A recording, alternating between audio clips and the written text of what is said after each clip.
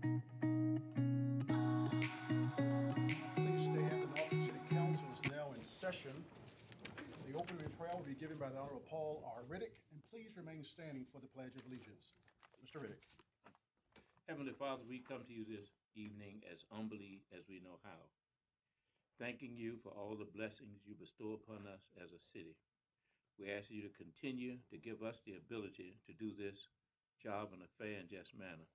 We also ask you to go into the homes of those persons who are less fortunate, those persons who don't have the things that they need just to operate on a daily basis. We ask you to continue to bless this city, bless our residents, and bless this council. These and all the blessings we ask in thy name. Amen. I pledge allegiance to the flag of the United States of America and to the republic for which it stands, one nation, under God, indivisible, with liberty and justice for all.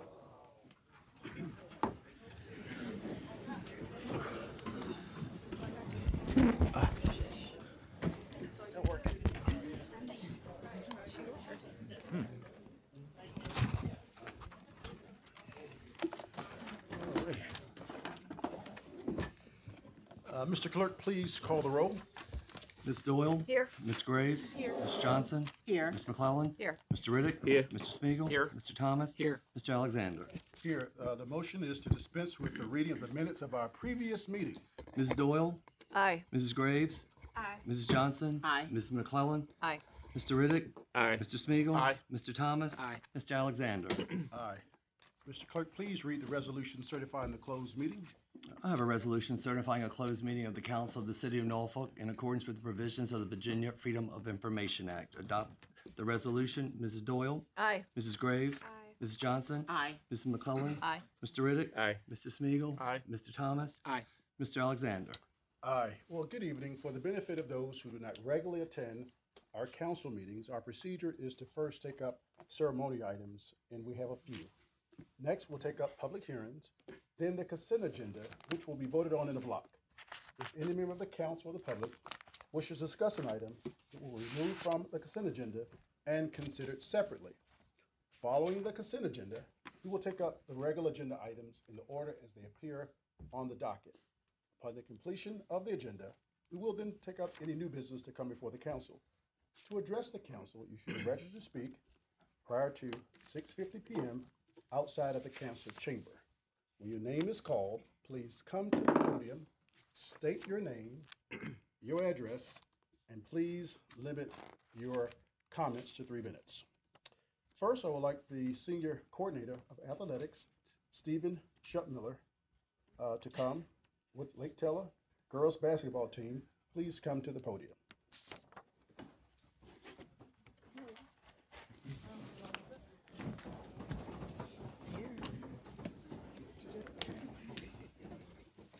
Stand right there to the podium there. I'm going to come down to visit you in a minute. I want to read something, and I'll come down to be with you. Those are great t-shirts, spring season. Isn't that good? So, Lake Teller girls, Class 4 state champions, and also in a minute we'll have the Maury boys, Class 5 state champions to come. But here is the resolution that we're going to read. It reads, whereas, under the leadership of head coach Sandra Sawyer, the Lake Teller High School girls basketball team won their 4th state title with their 2019 Virginia High School League Class 4 state championship victory. And whereas, sporting an outstanding record of 27-1, the Titans defeated Pulaski County High School Cougars an impressive 61-29 win. And whereas, despite obstacles faced throughout the season, the players joined forces to surpass last year's performance and reestablish themselves among the state's most promising athletes. And whereas, the Lake Teller Titans, since earning their first state title in 2010, have continued to display exceptional athletic ability, team effort, sportsmanship, and drive. Such achievements made by student athletes and their dedicated coaching staff and an inspiration to our city. Now, therefore, be it resolved, Section 1, that in recognition of this extraordinary accomplishment, the Council of the City of Norfolk hereby extends heartily congratulations to Coach Sawyer and the Lake Taylor High School girls basketball team on the occasion of their fourth BHSL State Championship win, Section 2, that this resolution be recorded in the permanent proceedings of the City Council and that a copy be presented to Coach Sawyer and to her team and staff. Mr. Clerk, please call the roll. Yes, it gives me great pleasure. Mrs. Doyle? Congratulations. Adopt the resolution. Aye. Mrs. Graves? Congratulations, ladies. Aye. Mrs. Johnson? Fantastic, awesome scholars. Mrs. McClellan? Okay, Superwoman. Way to go. Aye. Mr. Riddick? Congratulations, you look so neat. Mr. Smeagol? Outstanding job. Aye. Mr. Thomas? Aye. And Mr. Alexander? As the only Titan, aye.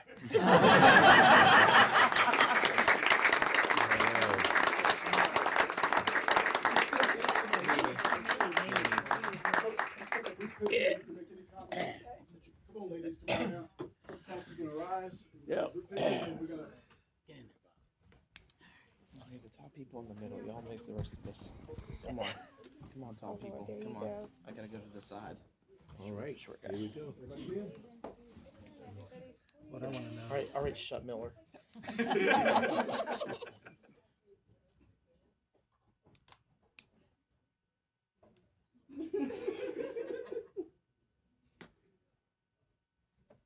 All right. Thank you.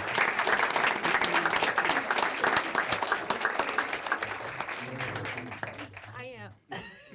Only be before you a minute. First of all, I do want to give honor to my Lord and Savior Jesus Christ. He is definitely a favorite on my team, my players, the parents, administration at Lake Taylor. Throughout the years, it's basically been a process, and I'm just grateful that everybody has trusted the process, and we've been able to be successful with only 4 state championships since I've been there, but each year has been a success. This year we have 3 seniors, and all 3 of them will be extending their college career, extending their career in college on the next level. So that's also a plus. Special thanks to our principal, Ms. Wade Jenkins, for everything she's done. Athletic director, Bobby Pannenbacker, and of course, Mr. Steve Settmiller, who, man, he keeps us going, and I appreciate it. And I thank all of you, Mr. Mayor, Mr. Titan, City Council. Thank you, thank you, thank you. Thank you. And all of the parents who are here with their student athletes, please stand. All the parents from Lake Taylor, guardians, parents, thank you very much for being here.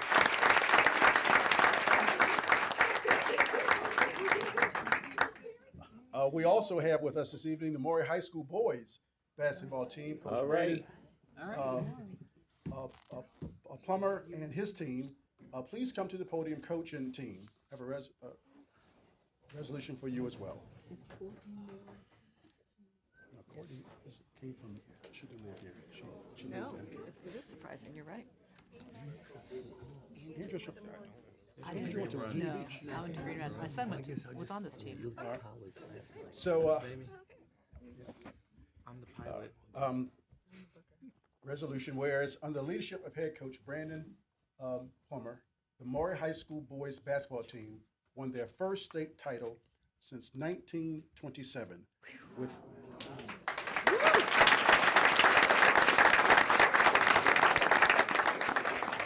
we have the principal here as well. With the 2019 Virginia High School League Class 5 state championship victory, and whereas in a remarkable 57-49 win, the Commodores rose to the challenge and ended a successful 25-3 season in a challenging match against Freedom High School South Riding. And whereas, as a team, the Commodores displayed an inspiring level of skill, strategy, persistence, teamwork, and passion for basketball as they revived Maury's historic reputation as a state champion. And whereas every player, staff member, and supporter of Maury High School Commodores should be proud of this momentous achievement, now therefore be it resolved, Section 1, that in recognition of this extraordinary accomplishment, that the Council of the City of Norfolk hereby extends heartily congratulations to Coach Palmer and the Maury High School Commodores boys basketball team on this occasion of their 2019 VHSL State Championship win, and two, that this resolution be recorded in the permanent proceedings of the City Council and that a copy be presented to Coach and his team and staff. Mr. Clerk, please call the roll. Sure, adopt the resolution. Mrs. Doyle? Principal Berg, thank you for being here tonight. Thanks for your strong leadership. And to the coach, congratulations. And congratulations to all of you. Aye. Mrs. Graves? Congratulations. Aye. Mrs. Johnson? Congratulations, and I am a proud Commodore, senior class president. Mrs. McClellan? Aye. Well, I call them super women, so you guys are the supermen. So congratulations as a mom of a former teammate. I'm really, really proud of you, so aye. Mr. Riddick? Congratulations, team. Mr. Smeagol? Awesome job, and I'd love to see a match between you guys to see the state champions who would win. Titan said bring it on. Mr. Thomas? Aye. Mr. Alexander? All right, Mamie, please join me. Council, please rise. All right, come around, get a picture, then Coach Bird, or you, or you guys are coach. Here's my colleague. Come on here. Now they're really not going to see me. Oh, yeah, you probably need to be in the middle here. I need to be in the middle. Yeah, this you time. do. You need to be in the middle so they can see you. Yeah. The short basketball players go to the side, please. Wait, that's... Stand on your tippy toes. Yeah.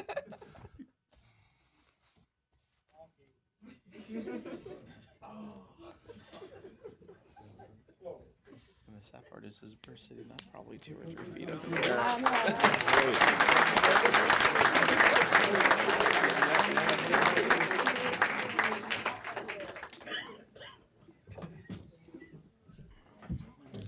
Hey, Steve. How are you? Good to see you. Thanks. First of all, I want to say thank you for having us out tonight. Thanks to my administration. On behalf of myself and my administration, Ms. Bird, my athletic director, Mr. Boyd, we are just so thankful to be supported by such amazing city officials. For us to be able to not just be students, but being student athletes, to be able to show our talents and our abilities across the state, we want to say thank you for supporting us. I know it's been a long time. It's been a long time. I don't know how many of us in here was born when the last Mr. time Riddick. we won one. But I tell you what, I know I wasn't caught up. But it's just a great feeling to have these guys stand behind me and support me being just 30 years old and believing in what I was telling them to help them grow as men, because that's what it's about. Not just being an athlete, but having these guys grow as men. And that's my glory.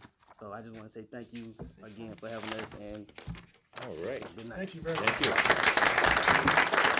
Now, I would like for Councilwoman McClellan and Mr. Smith to go to the podium, and all Wahoos, anyone who attended UVA, undergrad or grad, please go to the podium. I want to make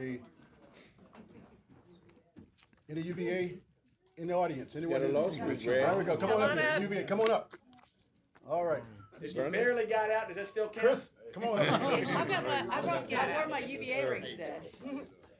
So, thank you. Do we get to sing the good old song? No. Hopefully we're the first council in the country to pass a resolution recognizing the accomplishments of Coach Tony Bennett and the University of Virginia men's basketball team in their NCAA national championship win. So we have a resolution. Whereas the Virginia Cavaliers men's basketball program, under the leadership of head coach Tony Bennett, represents the University of Virginia in the Athletic Coast Conference Division I of the National Collegiate Athletic Association. And whereas the Wahoos, as they are unofficially known, have played in 23 NCAA tournaments, advancing to the Elite Eight 7 times, and whereas after a devastating first-round loss in 2018, the Cavaliers made a remarkable comeback and fought their way into March Madness, Final Four in 2019. Whereas the clinching victory against Auburn University on April the 6th placed the team in the first ever Division I men's basketball national championship game. And whereas, from beginning to end, the Cavaliers displayed extreme passion, heart, and grit, and in the last seconds of overtime, secured their historic win over Texas Tech. Now, therefore, be it resolved, Section 1, that in recognition of this extraordinary accomplishment, that the Council of the City of Norfolk, our citizens, the University of Virginia supporters, and alumni hereby extend heartily congratulations to Coach Bennett and the University of Virginia's men's basketball team on the occasion of their first NCAA National Championship. Section 2, that this resolution be recorded in the permanent proceedings of the City Council, that a copy be presented to UVA alumni, Councilwoman Andrea McClellan and Doug Smith. Stay right there, I'm coming down. And also a parent of the Commodore.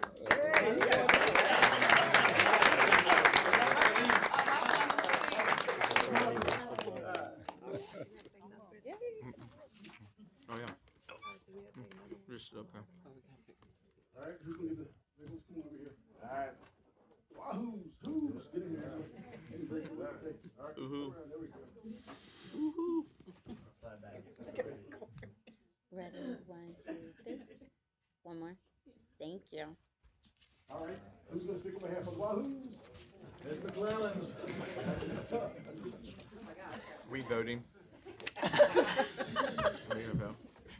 Do we need to vote? So on behalf of all the Wahoos in Norfolk and around the country and the world, we are so excited. What an incredible opportunity to showcase an amazing university.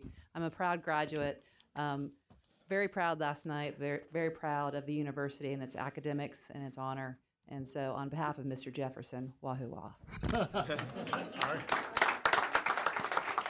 Mr. Clerk, call the roll. Adopt the resolution. Mrs. Doyle? Aye. Mrs. Graves? Aye. Mrs. Johnson? Aye. Mrs. McClellan? Aye. Mr. Riddick? Aye. Mr. Smeagol? Aye. Mr. Thomas? Aye. Mr. Alexander? Aye. Thank you all for coming. We're going to start our agenda. You're happy to stay, but if you would like to be dismissed, this is your opportunity to do so. Thank you. Let's have homework. Thank you.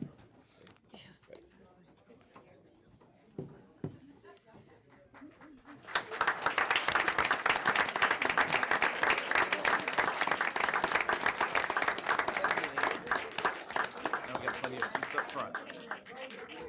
Come on, people, it's not church, move up front. Yeah, they're very clean. Very clean. I was trying to read this shirt. It said, no. They look very nice. It's ring season. And if Their shirt said it's ring season. anyone wishes to come closer, this is your opportunity. Danny or Ellis, Ryan. You're welcome. Oh, we didn't Parents, all the parents, I do apologize. Parents of the Commodores, please raise your hands so we can say thank you for being here. All right. Okay, Mr. Clerk, PH1. Yes, Mr. President.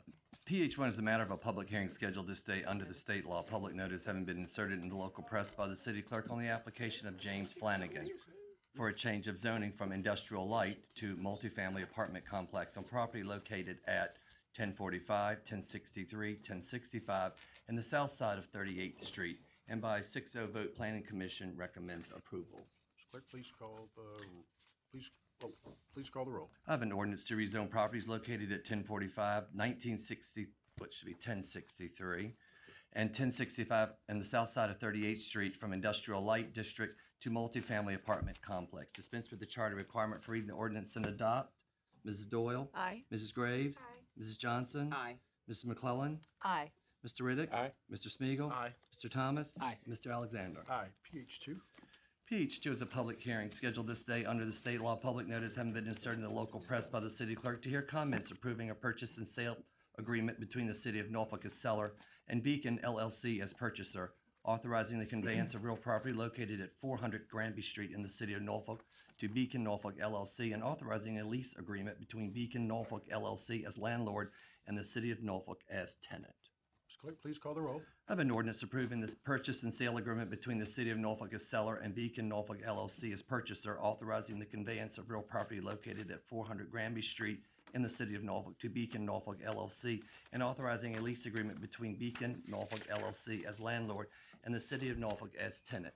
Dispense with the charter requirement for reading the ordinance and adopt. Ms. Doyle? Aye. Ms. Graves? Aye. Ms. Johnson? Aye. Mrs. McClellan? I think this is going to be a real transformational project for the city. Aye. Mr. Riddick? Aye. Mr. Smiegel? Aye. Mr. Thomas? Aye. Mr. Alexander? Aye. Mr. Clerk, C1 through C9 will be considered in a block. Dispense with the charter requirement for reading the ordinances and adopt the consent agenda. Mrs. Doyle? Aye. Mrs. Graves? Aye. Mrs. Johnson? Aye. Mrs. McClellan? Aye. Mr. Riddick? Aye. Mr. Smiegel? Aye. Mr. Thomas? Mr. Alexander? Aye. Mr. Clerk, R1. R1 is an ordinance accepting the bid submitted by Old Dominion Real Estate Foundation for a lease with a term of 10 years with the option to renew the lease for one additional 5-year period for the premises located at 112 and 124 Bank Street in the city of Norfolk, authorizing the city manager to execute a lease on behalf of the city and authorizing the expenditure of a sum of up to $200,000 from funds heretofore appropriated for a tenant improvement allowance. Mr. Clerk, please Dispense call with the the charter requirement for reading the ordinance and adopt. Mrs. Doyle? Aye. Mrs. Graves? Aye. Mrs. Johnson? Aye. Mrs. McClellan? Aye. Mr. Riddick? Aye. Mr. Smiegel? Aye. Mr. Thomas? Aye. Mr. Alexander? Aye. Mr. Clerk, R2. R2 is an ordinance approving a right of entry permitting Old Dominion Real Estate Foundation to go upon and use the property located at 112 and 124 Bank Street for the purpose of initiating construction in preparation for leasing the space.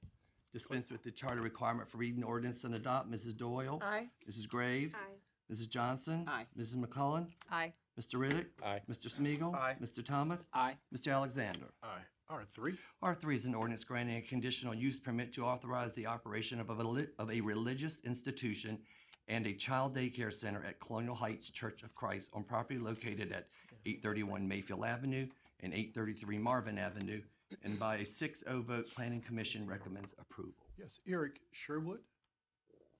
Please. Yes, please. Come to the podium.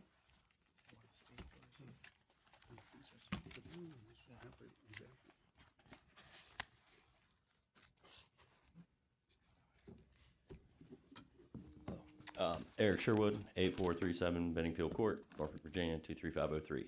And I checked on the box. I'm just here to answer any questions. Thank you. Staff, Mr. Newcomb or Mr. Newcomb, please come. Stand by for questions, sir. You may have a seat at the first seat there, and stand by for questions. Yes, sir. I believe that the Planning Commission recommended this to the council. However, the staff has some concern, and can you please refresh the council of the concerns that's coming from the administration? The Planning Commission and the staff currently recommended approval subject to several conditions. They're contained in the ordinance that you're about to vote on. And with those conditions, there is no opposition to it. Yes, sir. Okay, Mr. Sherwood, you accept the conditions in the? Yeah. You do? Yes, we accept the conditions. All right. And Mr. Smiegel? And Lenny, I know I talked about the landscaping and given a certain time period. There's for it to be done. What's 180 days on it here. Okay. And we'll certainly work with them on if there's an extension needed. Okay. All right, thank you. Thank you, Mr. Sherwood. Thank you for coming. Mr. Clerk, please call the roll. Sure. Dispense with the charter requirement for reading the ordinance and adopt. Mrs. Doyle? Aye. Mrs. Graves? Aye. Mrs. Johnson? Aye. Mrs. McClellan? I forgot who I was. Aye. Mr. It's that win Riddick? last night. I was up really late. Mr. Riddick? Aye. Mr. Smiegel? Aye. Mr. Thomas? Aye. Mr. Alexander? Aye. R4. R4 is an ordinance authorizing the city manager to negotiate an agreement in substantial conformity with the terms and conditions of the attached easement purchase agreement for the purpose of construction and maintaining a berm and drainage at 2623 Kimball Terrace in the city of Norfolk for the Ohio Creek Watershed Improvement Project, authorizing the purchase of said easement and authorizing the expenditure of a sum of up to $10,300 for such purpose from funds heretofore appropriated. Mr. Clerk, call the roll. Dispense with the charter requirement for reading the ordinance and adopt. Mrs. Doyle? Aye. Mrs. Graves? Aye. Mrs. Johnson? Aye. Mrs. McClellan?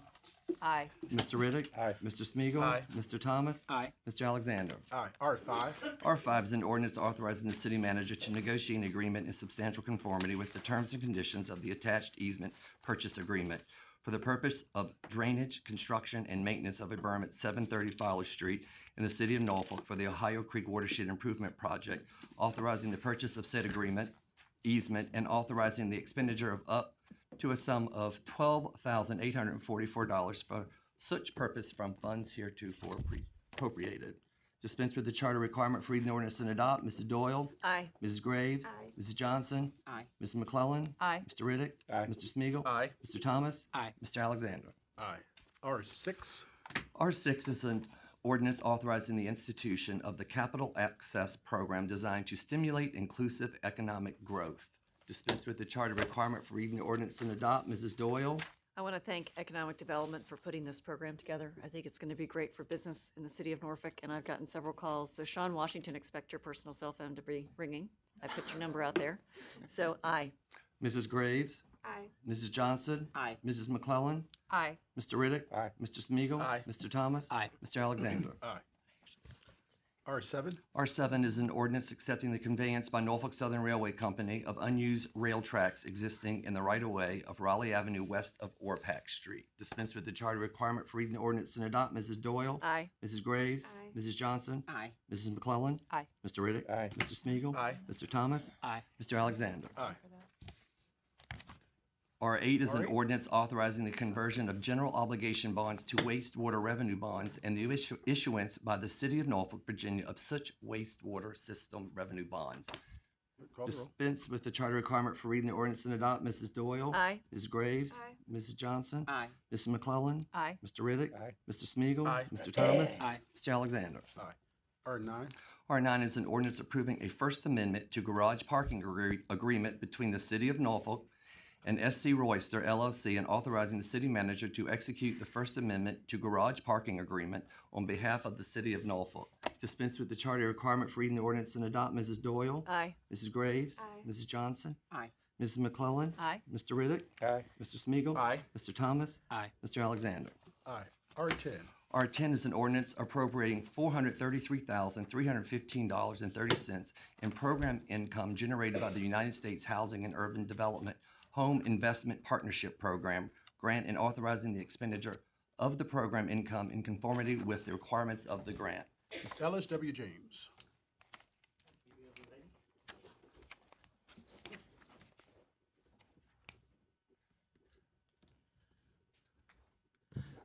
Thank you, Mr. Mayor. My name is Ellis W. James. I reside at 2021 Ken Lake Place here in the city of Norfolk. As you know, quite often I pick out items on the agenda that I feel it's important to show residents and taxpayers support for. In this particular situation, R10 is dealing with something that is extremely important, as I'm sure each of you knows, and I know that the city manager knows this.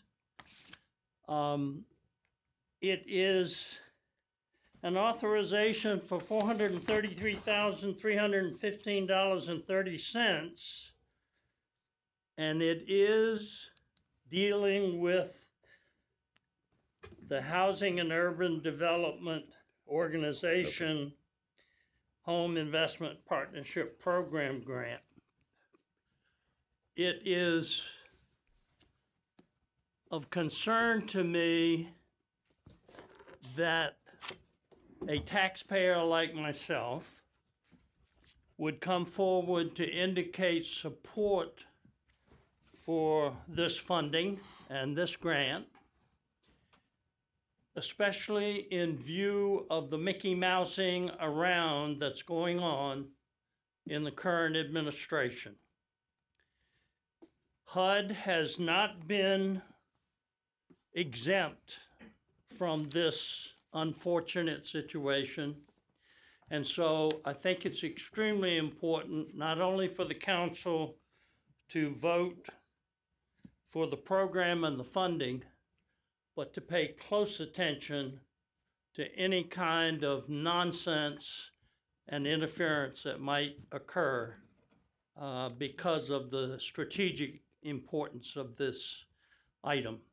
Thank you, Mr. Mayor. Thank you, Mr. James. Mr. Clerk, please call the roll. Dispense with the charter requirement for reading the ordinance and adopt. Mrs. Doyle? Aye. Mrs. Graves? I just want to say on this particular item is, I don't know how many people do know, but hopefully they'll know now, is this program is very important to helping individuals who are low, moderate income individuals become homeowners. And Norfolk has the highest amount of grant money through the Norfolk Redevelopment and Housing Authority. They have $40,000 available in grant funds that do not have to be paid back, for individuals who qualify as first-time home buyers. And so the proceeds from this help NRHA to continue that work. And then the federal funds for the $40,000 grant, there's income restrictions for it. There are some other guidelines that have to be met. But Norfolk has the most money. Other cities do offer the program.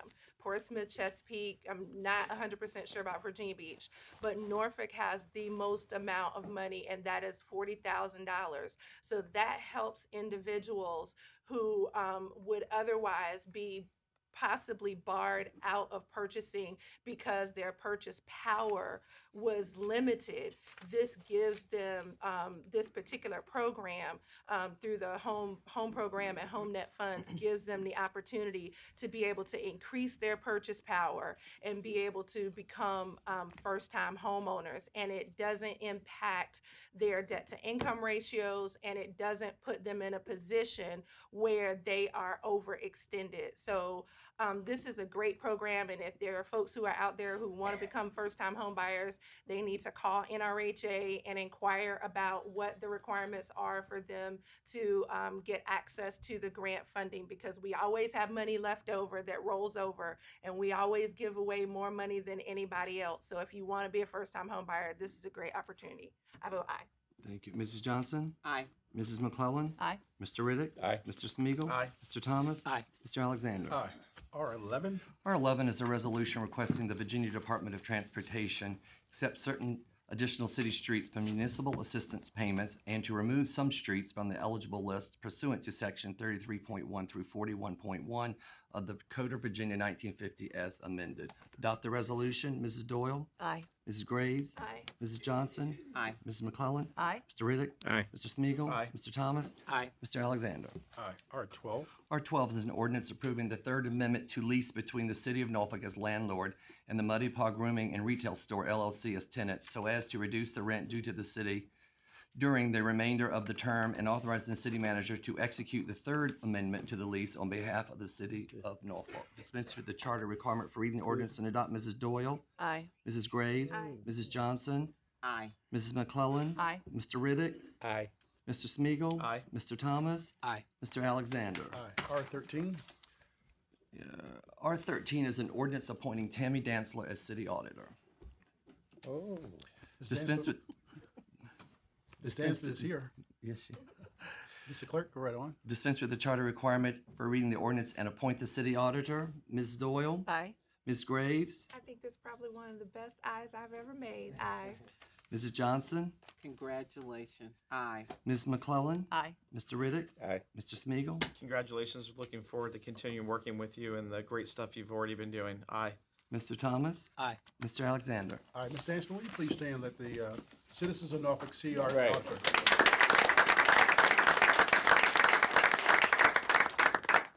Mr. Clerk, And you that's have- all I have, Mr. All right, under President. new business, Alex Pincus is going to come.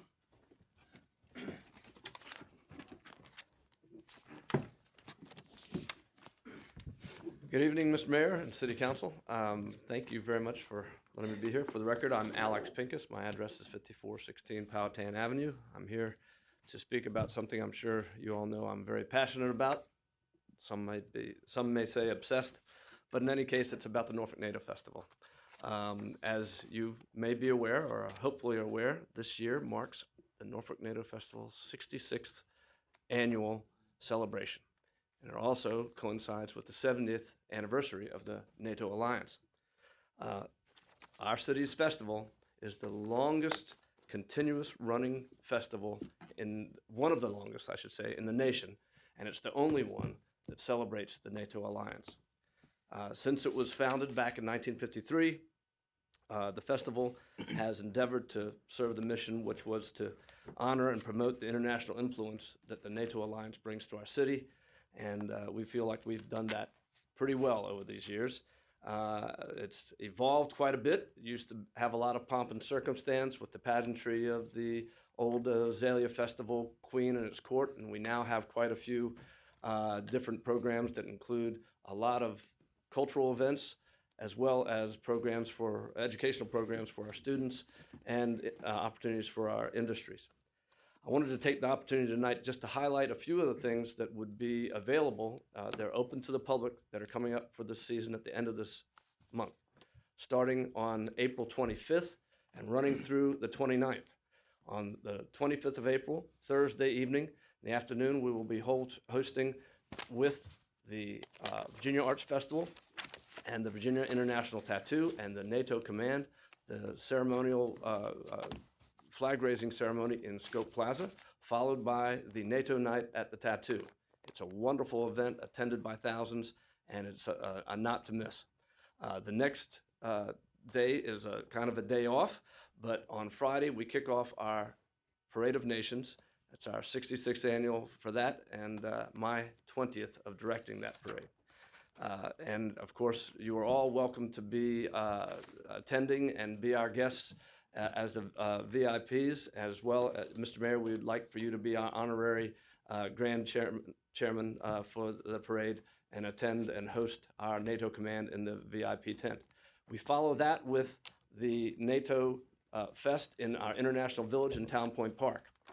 The next day, something brand new that we're hosting is in Powhatan Field, is an exhibition match between the Norfolk Blues and the Quinze Pacifique, which is the French Polynesian Army rugby team, rugby team, which will be hosted at the Powhatan Fields, free, open to the public, and should be quite a spectacle. The Polynesian Army are known for their ceremonial haka dance that they do to intimidate the other teams. But in any case, we hope that you'll attend that. The following night is probably the biggest thing, and that is the World Affairs Council dinner, where we will be hosting Kay Bailey Hutchinson, the U.S. ambassador to NATO. So we hope that you will come. Each of you have received a packet, and in there is some more specifics about the invitations and the things. We hope that you'll come, be our hosts, be our ambassadors. Thank you. Thank you, Alex. Thank you very much. Glenn Kovacs, followed by Beth Castro.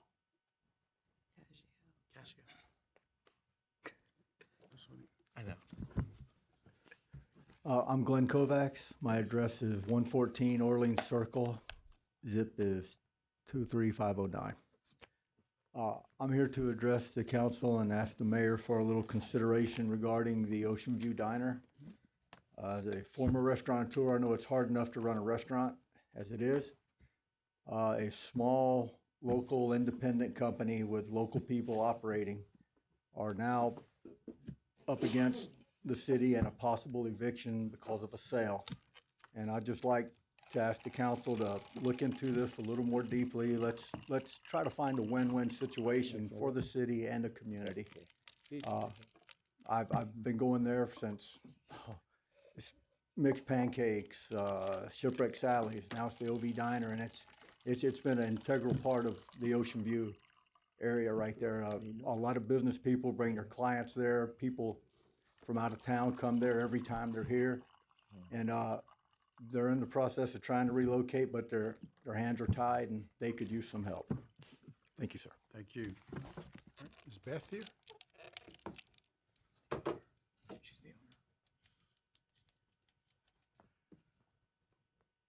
Hello, welcome. Hi, I'm Beth Caggio. I'm 3719 Granby Street. And I've come tonight to introduce the Ocean View Diner to those who already don't know us and to ask the city help and to facilitate our move to a new location. I'm very uncomfortable speaking in public, but I am passionate about the future of the diner and know that this is a necessary evening. I have 3 points I'd like to share with you. One, we are not just bacon and eggs. We have customers that come in every day and many more that come in every weekend. And if we're not swamped, they will linger. They come for meetings and real estate deals and birthday parties. We've had a group that came in after their beach wedding and another one of a regular customer after her brother's memorial service. And two, the sellers of the property we rent currently, Greenies and the Beach Pub, will benefit monetarily from these sales, which they should. And the Civic Association will benefit from more parking, more beach access, and a clearer vista. But we will not benefit. We will suffer from the loss of our business. Number three, we collect and deliver revenue to the city in the form of meals tax every month, close to $30,000 in our first 15 months of operation. If we move to a new location, that will continue and most likely increase. We've been told the city cannot help us because they can't help everybody. But when we opened, we asked no one for help. We are self-financed. We went it all alone. The difference now is we are being forced to pick up and relocate, and I think, and many Ocean View residents would agree with me, it would be in the best interest for the city to help us with our move.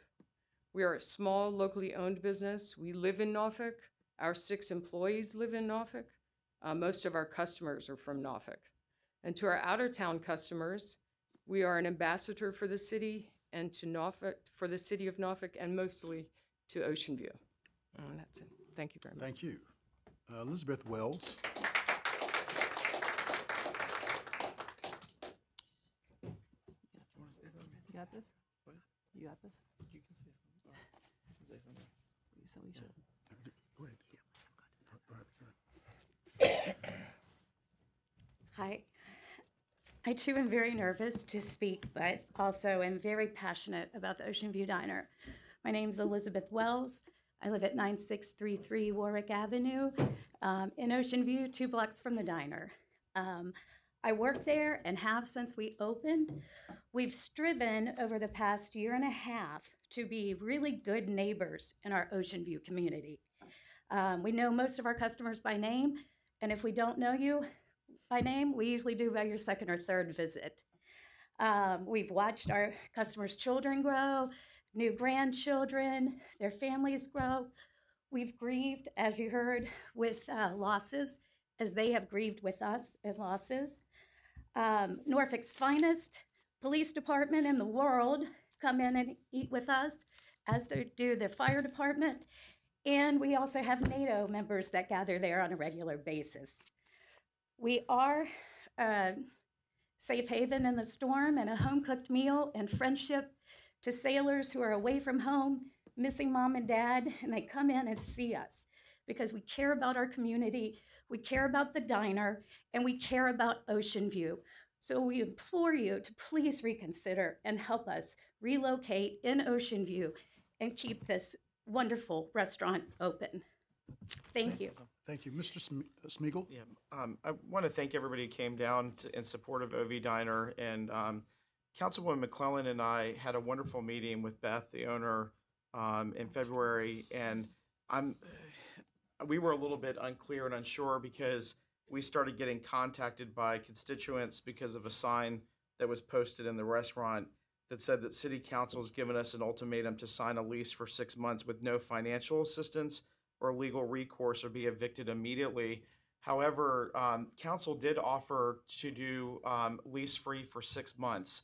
And that's what we're not understanding, that we did make an offer to assist with the transition. And we were under the impression that Beth that was happy about this, that we were able to make this work out and actually extend this for 6 months because this is owned by somebody else. With where that owner can evict the restaurant without even us actually involved in it.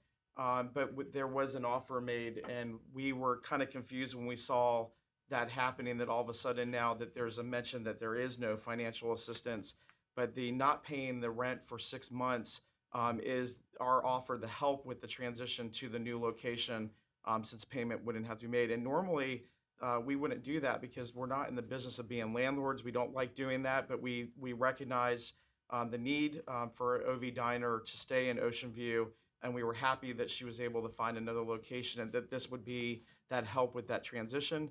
In addition, there were some additional resources provided of possible grants that the city had just rolled out to help that the owner could also look in as well. And I know Councilwoman McClellan put that together and sent that. So we are confused, and we verified with the city attorney's office that that offer was still presented for the 6 months of no payments on the lease. But we do want to make sure that everybody's aware of that it isn't, that we're not offering, that was a little bit of assistance. I don't know if Councilwoman McClellan wanted to add anything to that. No, I mean, I think that's accurate. And, you know, as a recovering entrepreneur, a small business person, I understand it's hard to pay the rent. It's hard to pay for your staff. I get that. And thus and what we had heard was you didn't have enough time to find a new location, couldn't leave. We were working on it. There might be something in the works. I think when we met in February, you said there was a possible location at that time. So I don't know if you've progressed since that point. So that's where we stood. And I had emailed Ms. Caggio this information. I've not heard anything back since February until we saw the Facebook post with a sign in the. There's been no line of communication to us of any other concerns you've had. It's been 6 weeks, and so it's sort of a bit of a shock to us that now we're not doing anything to help. When in fact we thought we were, and we left that meeting with that impression. Mm-hmm. It was a generous offer to let us stay there while we did move. I think I did indicate that we had found another location, You were looking at something, we did go ahead and sign a lease on that. It was when we left that meeting, it wasn't clear that. To me, that you were offering that we could stay in the building, but there would be no other help. And I was informed by attorney last week that I needed to sign this release, and that would allow us to stay in the property for 6 months, rent free. Right. But it's not a financial help to us because we'll be paying rent at the new location, and we still do not have the finances to help us build out the kitchen there. So that is where we are. That's what's changed in the last 6 weeks, that you found a location and that you we have a location. We've signed a lease. Yes, ma'am. Understood. We don't know that. Mm-hmm. We've never been informed of it. You've never communicated that with Mr. Smeagol? I believe our attorney may have communicated that with the city attorney's office. If not, I'm sorely mistaken, and I'm sorry. Yeah, we've not been in. But I thought that would have been made clear because we do have an attorney that is doing negotiations. Yeah. But that's where the issue is. And so you're going to be staying in Ocean View. That's great. Yes, it is. That's great. Thank you. Provided I can find some money to help me build a kitchen out. Everything else we put $40,000 in because the building it's empty. It's a shell. Mm-hmm. So we put in $40,000 last year of our own money 2 years ago, and we built this out. And then now we own all of our equipment. We own all of that, but we have to have a hood put into the new building, and we have to have, as you know, with the health department, we have to have the special washable walls and all of the things in the kitchen itself, which we will need some financial aid. I have applied for loans. We have applied for a loan, and I've investigated grants, and the grants that I looked into, we did not qualify for. There were stipulations that our restaurant didn't qualify for, and I can go back and redo them again, but that is the situation that we're in. So as of Friday, we were asked to sign a paper, and we were told that we will be evicted. And that's in my frustration, this is where I came. All right, Mr. Pishko. Thank you. I'm just learning that you've signed a lease, and what's not clear to me is when your new lease starts, whether the offer of 6 months free rents will be effective for you, or whether you're not needing it because you've got a lease commencing where you're paying rent elsewhere. Right. We signed the lease. And it starts. We gave them a deposit, which was the first month's rent, and this actual new rent is due on May 1st. So they did give us a month's free, but we're now in the 2 weeks because we didn't feel we could go and start taking a wall down and then have to try to negotiate getting out of a lease because we were out of business. Mm-hmm. So we have not done anything except sign the lease. So you've got a lease payment obligation. Mhm. Is it your plan to continue in the current location if you're given a lease? Our plan was to leave as soon as possible in the current, we did not necessarily want to stay there if we have another place that will probably be actually better as far as foot traffic and as far as the ocean view.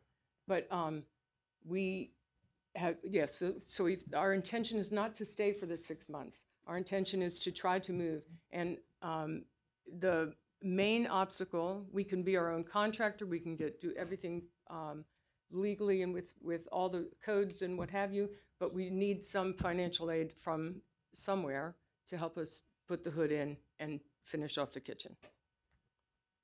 Thank you for coming. Thanks. Richard Levin.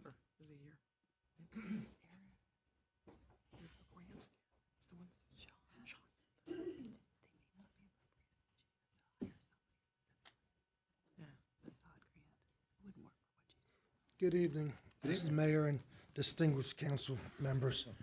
It's been a while. I'm, if I may just share my heart for a moment, as a taxpayer of the city of Norfolk, I understand, and I'll be there tomorrow night. I'm here about mainly a couple of issues, but sidewalks mainly. I understand y'all have $250,000 in the budget for all the sidewalks for the city of Norfolk. And I gotta share with you, it's a ridiculous number. I've been 42 years at 122 West 21st Street. By the way, I'm Richard Levin, 122 West 21st Street, Norfolk. I apologize. Sidewalks are deplorable. My accountant broke her ankle there last year. Then we go to Llewellyn Avenue, which is a gateway into Kent. At 221, the sidewalks are deplorable. When people come to a city, the first thing they notice, and you as a realtor know this, curb appeal. So important. And I'm telling you, it's looking pretty shabby, not just in Ghent, but in other areas of Norfolk. And $250,000 doesn't get it. They came out and repaired a sidewalk at Llewellyn Avenue. I could have done better, and I'm terrible at trying to do something like that. The cement is spread all over the place. And I'm speaking with the Public Works. They said, we can't hire quality people. Action Paving is getting these people away because they're paying $2 or $3 more an hour. So your in-house staff is rough. I mean, we really need to look at that. I mean, we really do. My taxes are going up 15%, real estate taxes generally across the board, and I think everybody else is. I pay hundreds of thousands of dollars in real estate taxes. Tuesday mornings came in. It was a large investment. Got asked for nothing. Spent a lot of money there. Helped bring Bonaventure here. They did a beautiful apartment complex on Tidewater Drive. Probably a $30 million investment for the city of Norfolk. They didn't ask for 10 cents, not a dime. Monument, who I knew from Richmond, brought in, helped bring in. Didn't bring him by myself. But they have made a huge investment in that corridor. And we're forgetting where this money's coming from. It's coming from the business corridors and from the residents and so forth. We need to put some money back. And I know y'all hands are tied from past administrations. We've made some terrible mistakes as a city, in my opinion. And I know your hands are tied, but please try to find some money. $250,000 is ridiculous. It really is. Thank you, Mr. Levin. Thank you. And one other quick question. I didn't come here for the Ocean View Diner, but that's the other thing. Let's be sensitive to small business in this city, please. Let's show some love to them all. Thank you, sir.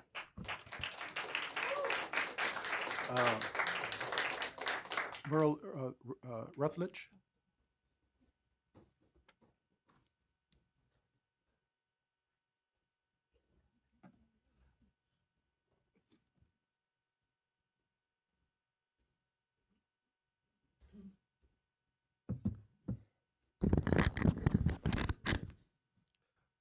Hello, my name is Merle Travis Rutledge Jr. I'm out of Virginia Beach, Virginia. I can't give out my address because I'm a running candidate for governor of Virginia. At this time period, I'm here to talk about the Confederate monument or any parts of history. I do not feel that the city is making the right decision by removing history. Amongst any statue, portrait, or artifact, whether it's archaeological or whatever, it has a story. A story which shows perseverance. Regardless of good or bad or whatever symbol that we have out there that still is erected through time, we all have a history and a story that goes with that statue on how we have became better and far removed from social ills in which people are treated differently. We all represent inside this room history. Whether it's good or bad, whether y'all agree or disagree, we all owe it to keep the monuments up, no matter which one. What happens after a while? We start looking back at history and say Dr. King's monument should be taken away. In Danville, they had to learn a hard lesson. They removed one flag and now got the largest flag. First thing once you walk into or drive in the city, that's the first thing you see. And I hope that the city of Norfolk stops at trying to remove any statue, monument, or whatever. Because I'm here, just like so many of you are here, because history got better over time. And we are reminded not to go back to it. But as you take it away, what kind of dedication or support or gratitude do others with heritage or history, including our own, have if we take it away? So I asked the city of Norfolk to put the brakes on history. When we walk the streets, we see history and learn about it, those historic landmarks and more.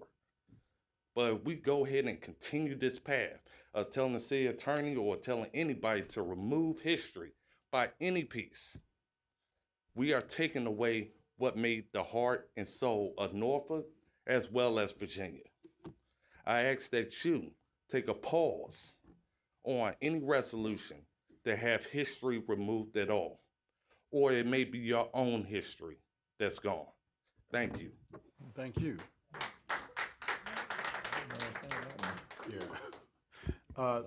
Mr. Sykes, Larry Scowls, please come. And you have several members from the Berkeley community. Please come. And if you want to, I know several of you have registered to speak, but before you do, I want Mr. Riddick and Ms. Graves maybe to chime in. I know that all of you have signed up to speak about the grocery store in Berkeley. Is that correct? Will you all please stand? Who's here for the grocery store?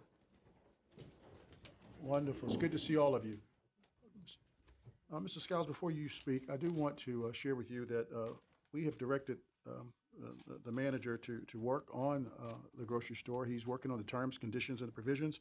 But I'll let Mrs. Graves and Mr. Riddick tell you more about that. And then, Mr. Smith, you may want to chime in. But the council is in complete support of bringing a grocery store back to the South Side. Yes. Mr. Riddick or Mr. Riddick go first? Well, first of all, it shouldn't have taken this long. And the administration has been dragging their feet. And I'm just angry that it's taken this long. We're talking about $300,000 or something less. And we blow that money, all the time. And for you, and then on top of that, I think that what gets me is that a couple of times you guys and girls were going to come down and somebody told you to stay home. George Banks wouldn't have stayed home. Horace Johnson wouldn't have stayed home. Minnie Madger wouldn't have stayed home. Okay? So what I'm saying to you is that our development department has been dragging their feet. I met with these people from Piggly Wiggly, I don't know how many months ago, but our development department, they dance to whatever tune they want to dance to. And it's time for that kind of mess to stop, I was thinking, and the thing that gets me, I noticed Mr. Mayor, my good friend here, who I support, didn't expect me to speak like this, but I'm just sick and tired of the black community being kicked around, you know, like it is now. And so one thing I thought about, and in the morning, you know, when I take my swimming, what's been coming to my mind is the Willie Lynch theory, you know, and how we have been divided.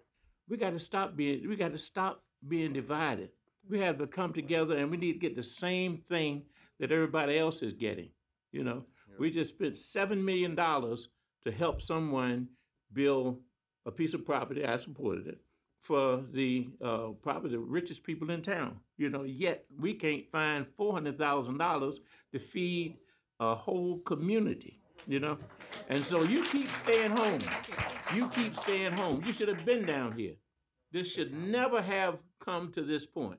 So you keep staying home, and you're gonna find yourself floating right off into the Elizabeth River. And still another thing too. Where is your library over on Berkeley Avenue Extended and Campus Harbor Road? That's another thing the administration is dragging their feet on. You know, and so to me it's just like being back in the 70s again. And I've seen it all. I've been out here long enough to see it all. And I'm just saying that we have to stop being treated like second-hand citizens or second-class citizens, you know? And so, like I say, Minnie Madry, Horace Downing, George Banks, Matthew Alston, all of those people who fought to get Berkeley where it is. We had that brand new grocery store over there. It's not the city's fault that it closed up. You know, that's the grocery industry. But it's the city's fault that it has not opened. It's the city's fault that you guys have been having to go from pillar to post to buy groceries. And it's time for that stuff to stop.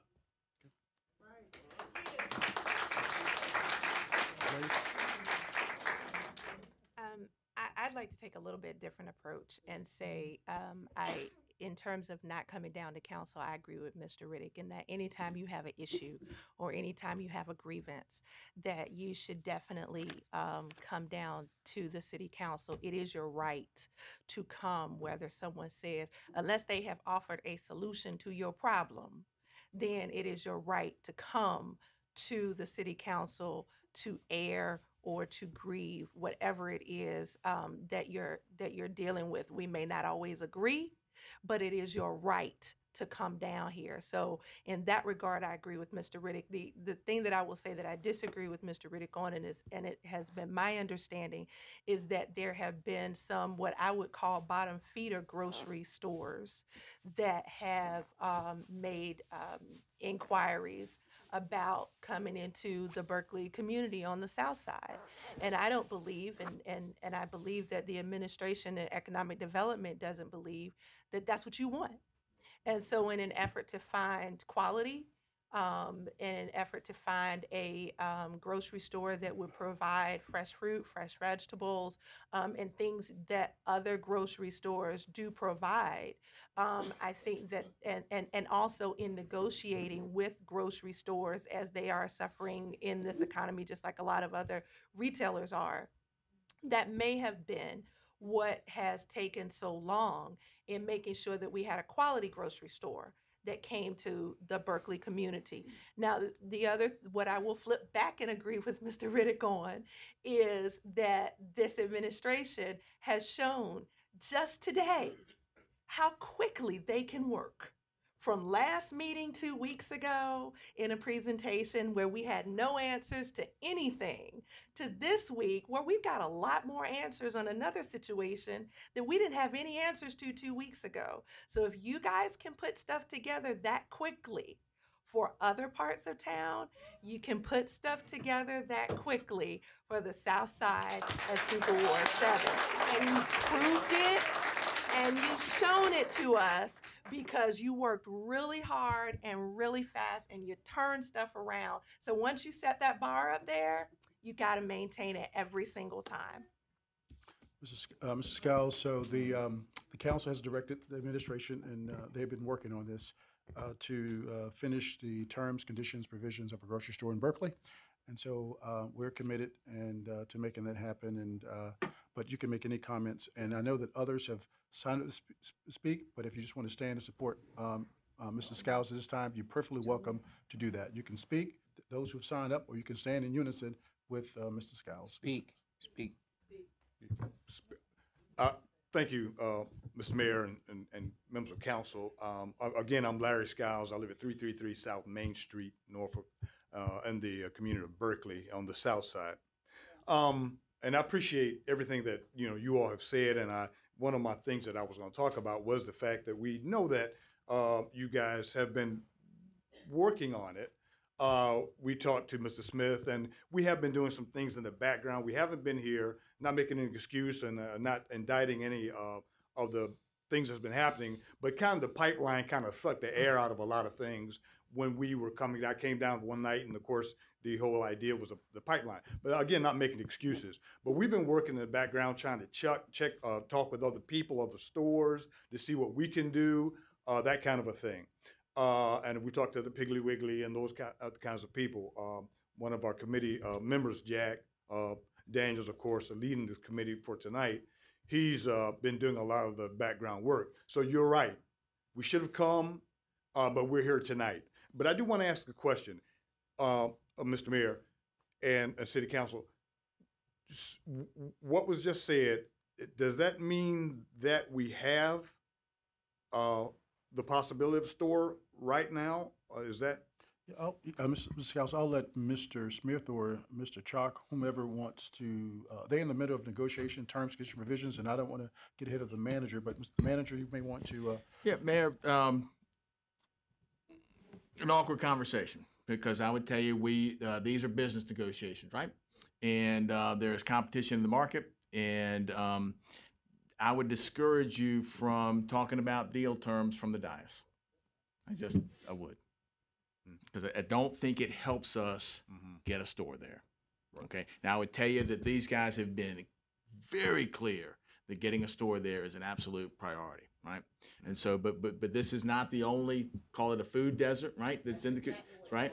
No, I get it. We get it, right? But you're seeing it in other communities, and so we're dealing with market dynamics, all right? And so we get it. They've been clear. I've been given parameters under which to negotiate. But it would be, I think, irresponsible for me to lay out business terms for something that hasn't been negotiated. Correct. And can I just Yes, Mr. Smith. I just say, we feel your pain down in Ocean View too. Mr. Rick and I have shared this conversation quite a bit. When the Farm Fresh closed down in Ocean View, there is not one grocery store north of Little Creek Road, which is about 100,000 people live north of Little Creek Road. And there are tons and tons of people who have to walk to get groceries, and we have been feeling this for a very long time.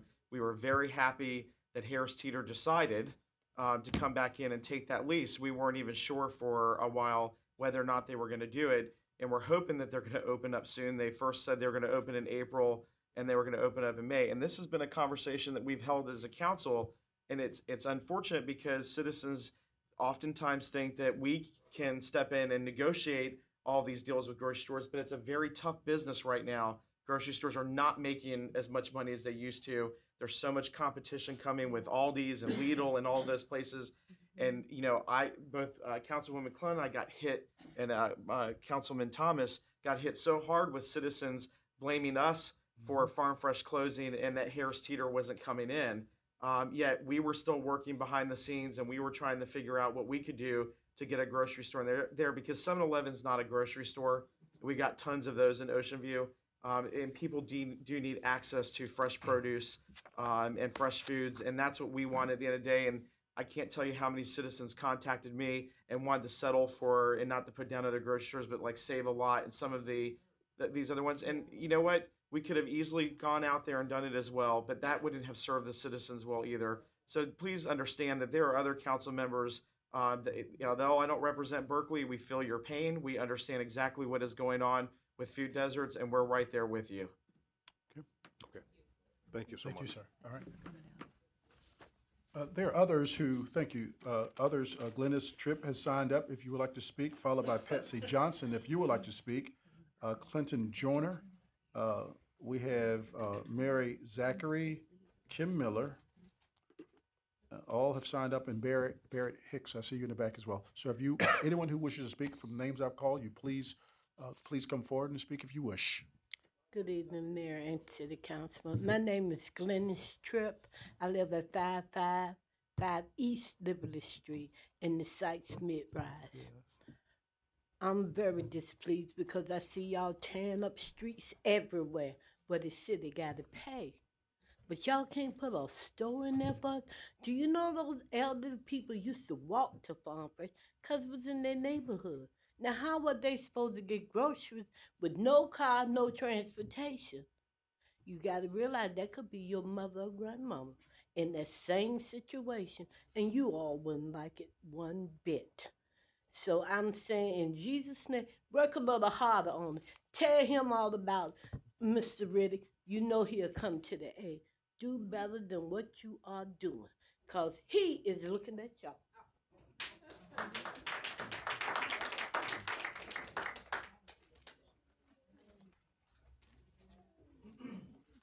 Good afternoon. Good afternoon. Mr. Mayor.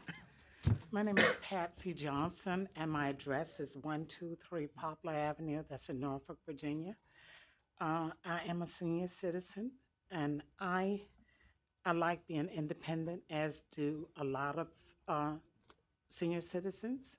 And to be independent, I need to be healthy like everybody else. And being healthy, we need a supermarket. We're going to repeat it and repeat it. And we're going to stay down here until you guys give us a supermarket, a quality supermarket. In order to get a supermarket, we want one with fresh fruits, vegetables, dairy products, and meats. When we have those things, we can, when we have these things, we're healthy. And therefore, when we're unhealthy, we present a problem to the city, the state, and the federal government. And when we do get sick and we're unhealthy, somebody has to pay for it. I don't know, it may be the city, the state, and the federal government. But a lot of us have high blood pressure. A lot of us have heart disease, other problems, and we have problems walking and things like that a lot of you don't realize. And it's a struggle to just be around. So we have a store, and we have a Family Dollar in the neighborhood, and we're grateful for the Family Dollar, and it sells food. But the food, a lot of the food that they sell is high in cholesterol, and that's not good for us, you know. Also, they don't have competition, so by them not having competition, they elevate their prices. And, you know, they're free to elevate their prices by not having competition. When Farm Fresh left, my prescriptions went to Chesapeake, the Rite Aid in Chesapeake, and I'm sure that it went to a lot of the other senior citizens. I'm pretty sure that their prescriptions went all to Chesapeake. I have to go to Chesapeake to get my food, to get my prescription medicine. I have to go to Chesapeake to get my gas when my car is working. And if I'm not going to Chesapeake, I have to go to Virginia Beach. All of these things I could get in Berkeley. I can't get it now in Berkeley. So that makes me feel bad. Thank you. Thank you. And thank you for listening. Thank you, Ms. Bye. Johnson. Good evening, Mr. Mayor. My name is Clinton Joyner. I live at 1403 Pike Street in the Compostela area of Norfolk. And I'm a young man that grew up here in Norfolk. And I think back to, I had gone in the Navy right after high school. By the way, I did go to Maury High School in the 60s. And I went right into the Navy after I graduated. And I came back, and there was no supermarkets in the community. We had a wonderful supermarket in the community before I left as a young man back in the 50s. We had a nice supermarket, the Giant Open Air Market at the foot of the Compostela Bridge. And I heard what you all have said. You understand the need that we have in the Berkeley community for such a supermarket. But it's just, quite a convenience to have a supermarket. It's very important, as the previous speaker had just said, that, you know, health is of great concern, and especially amongst the Black community. It's so crucial that we improve our diets and have a good lifestyle. And we certainly can't do it if the foods, fruits, and vegetables, which are the most crucial parts of a healthy diet, aren't available to the community. I'll think back and I'll wrap it up. As a young man going to Maury from that community, I had to catch the bus to school, and I would come home some evenings, come over that Campostella Bridge, and I could stop off there and pick up some food items for my mother, a widowed mother who was still raising 4 more of her 8 children. But it was so convenient. And I think of the many nights when we went to the football games, the sports events, and you could go stop there at the giant open air market. You could have dinner. There was a food counter there. You could have dinner. They had a ballroom up there. You could go up and have your social events of the community. The communities were booming back in those days. And it's because of a supermarket that played a big, important role in the community. And it gives life and vitality. So I appreciate what you all have said. I know you realize the need. And I'm just so glad that you're willing to listen to us and try and help us out in whatever ways you can. Thank you, Mr. Jordan. Right.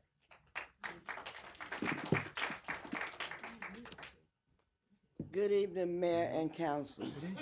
My name is Mary Zachary. I live 555 East Liberty Street, Norfolk, Virginia. I'm piggybacking off of the other ones. I wasn't going to make it personal, but it is personal. Since Farm Fresh has closed, I've lost 17 pounds. I can't afford to keep losing weight. I'm small enough. I'll be invisible in a minute. We need some fresh food and produce over there. We can't keep doing this. We are dying already from the illnesses. Now we're dying from starvation. It's not fair. I used to work for the city. It's not fair that I work for the city and then I can't get no help from the city. Thank you. Thank you. Thank you, Ms. Zachary. Thank you. Good evening. My name is Kim Miller. I'm a member of Beacon Like Civic League in Berkeley. I'm really touched by what Miss Mary just said, and my heart breaks for us. Berkeley is one of the oldest neighborhoods of Norfolk and also been designated as a neighborhood of the future. People have lived in Berkeley for generations, and several of us who our grandparents live there, we live there now, and we're hoping that our children will in the future. And we've heard from several residents from Berkeley and the South Side, community leaders, elderly, disabled. I was hoping some of our single mothers could come, but they were really busy, as you can imagine. But everyday folk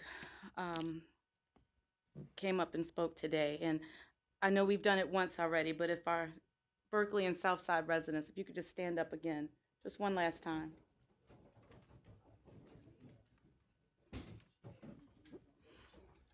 We have a right to healthy food, fresh, healthy food. It's a right. Thank you for standing. It's been a long day, I know. Thank you. We don't want to take our dollars out of Norfolk. You know, Miss Patsy said that we've got to go into Virginia Beach and into Chesapeake to buy groceries. So that takes money out of Norfolk. It takes money out of the South Side. That's where we want it to stay. So it makes economic sense that we put a grocery store there. Many of us do not have access to reliable transportation. One of my neighbors, she takes the bus. And when she takes the bus, I'm like, how do you get groceries on the bus? She says, well, I'll just shop for a day or two at a time. And that's scary because if there's, we're just coming out of winter, if we had the winter we had last winter, or if a hurricane comes, you know, you could be 3-4 days or a week or more stuck in your house. My neighbor would starve. And we don't want that to happen. So I know that you've been working hard, and I appreciate that. I think we all appreciate the tough work, but I believe you signed up for that. But we're getting desperate. So my question, my ask of you this evening is that you do everything you can to bring a store bring a store back to Berkeley by June. Thank you.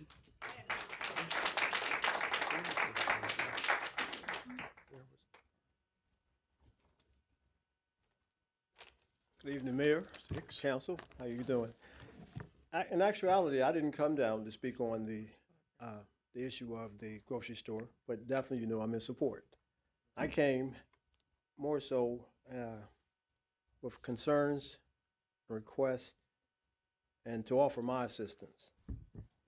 My concerns are based around the oversight of funding that you're going to give to Norfolk Public Schools. We have some serious issues.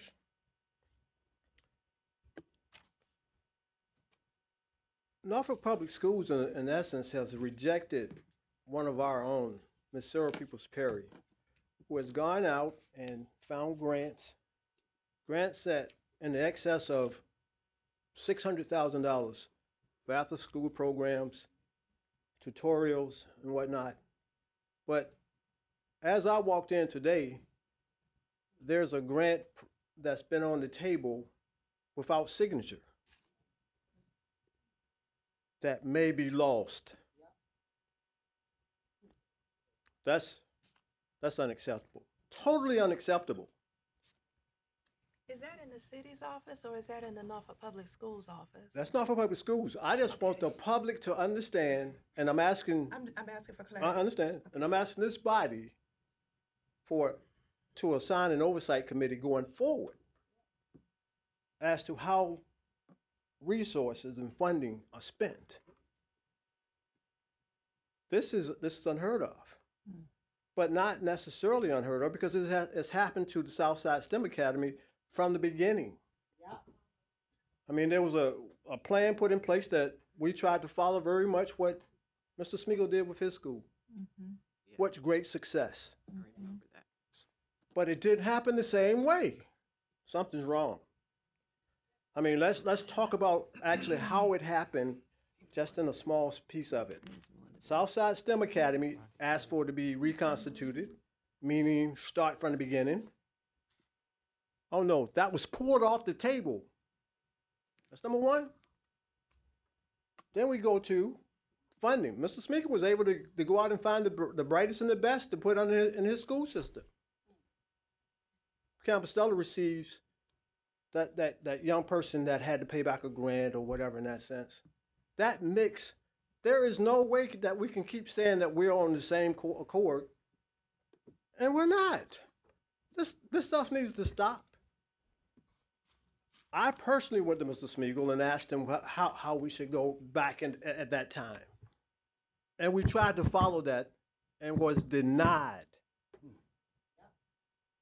You tell me why. Last thing I want to say to that, you know, we saw from that, Mr. Smeagol's, from the day he opened his doors, has been accredited. Southside STEM, what I still call Campostella, because we have not sent the resources, there's no, you can build buildings, but if you don't send the resource with it, there is no way you can call it the preeminent STEM Academy. I thank you, sir. Thank you, Mr. Hicks. I have a question. Mr. Hicks, will you stay for a question, Mrs. McClellan? Yes, ma'am. I just have a question. I wasn't as intimately involved in this, but I have a son who attends Lakewood, and I can attest to that. How that was remade is going well, and I had expected and hoped the same for Southside. We all did. And we all did. And I'm curious what your perspective is as to why that plan never got implemented, because I would like to say that I think we all thought that was the case, and I know I would support if it could be considered again. And again, I come back to the lack of resources.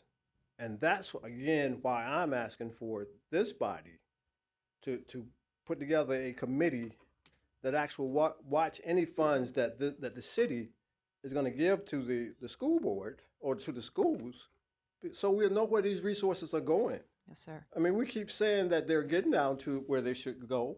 Our auditor is sitting right back there, Yes, and I just ma'am. gave her a look.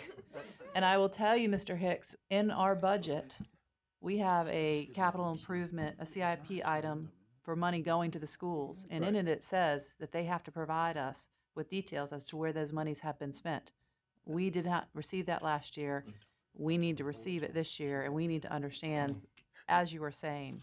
And that's what I'm talking about, ma'am. I am just so taken aback because what I've found, when you give these children, I don't care what children are, if you give them the proper resources, they will far exceed their expectations.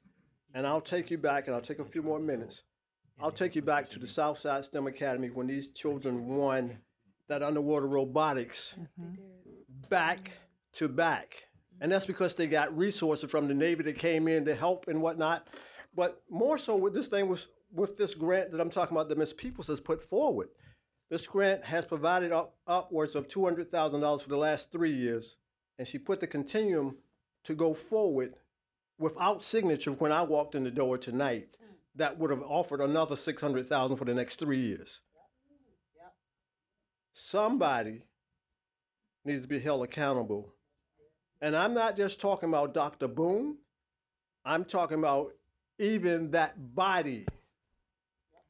We all know that they've been doing some crazy stuff that I have never seen before from a body in this city. Outward. I would say that if it's a grant application, that is an administration issue, and that needs to be signed by the administration, and we will follow up and ask the questions. I know that if I could stay and talk with you, I'd be happy to ask I would questions. love to. Again, I've been off I've been taking care of some family members, but they've told me that actually my brother, who has cerebral palsy and is mentally handicapped, he watched this body and school board himself and said, bruh, they need your help. Go back to work. That's why I'm here. Thank you. Thank you, Mr. Hicks. Mrs. Graves? I would just like to say, yeah, I'm still on. Okay, one of the things that we often talk about is a new economy, and we talk about opportunities. And as I sit and listen to, no, this doesn't have anything to do with the schools, but as I sit and listen to the residents talk about the lack of availability of fresh produce and grocery, I would like to offer perhaps to individuals who may be entrepreneurial in spirit, and I'm not saying this, directed to you, but in terms of individuals who may be entrepreneurial in spirit, who may be in this room or who may be listening. When there are food deserts like there are on the South Side, and we have residents who are in need of fresh fruit and groceries, it seems like there is an entrepreneurial opportunity for delivery, a local Amazon type situation, if you will, maybe for some young person, some millennial, somebody who can take an opportunity that businesses are built from a need, an opportunity, and an idea. So we got a need. We got residents who need fresh fruit, fresh vegetables, someone to possibly do their shopping if they're unable to get to wherever it is, someone to perhaps pick up their prescriptions. I don't know what the law is about all that kind of stuff, but you get what I'm saying. So we have a need, we have an opportunity, and so now an entrepreneur at heart may be able to, for a slight fee, it's not going to be free, but for a slight fee, if you can bundle opportunities together of residents who have similar needs, there might be an opportunity for someone to maybe create a local Amazon, a Norfazon, a Southazon, or something or another like that. That, because what I can say to you is what I hear and what I see in analysis that we get not only from our economic development offices, but when I go to conferences and talk to other individuals who have communities who have food deserts and things like that, it may seem like you're the only one, but across the country, you're not the only one. And with retail flailing and falling apart the way that it is, you don't want to starve because retail can't get their act together. And so there may be an opportunity there that could come out of this that could fulfill a need to the community, and not just this community, Ocean View and other communities. We had what was it that came out of 5 Points? The grocery store, the Fresh Pride, that closed in 5 Points, and the closest grocery store was the Super K, and now there's a Aldi's, but that's all the way on Military Highway. So there's need and there's opportunity if there are folks who have an entrepreneurial spirit, and it doesn't seem like it takes a whole lot of startup capital to be able to go buy groceries and fruits and vegetables and deliver them properly and appropriately to the folks who need them. It's not a fix-all solution, but to me, there seems like there might be an opportunity there if there are some entrepreneurial-minded people either here or who are listening to be able to help provide that need. That's all. Okay. All right, Danny Lee Ginn. This is it. My name is Danny Lee Ginn. I live at 3844 Dare Circle. I've come in a number of times, and tonight I want to address my concern to Mayor Alexander. When he came on board, he promised us an honest administration, a transparent administration, a fair administration.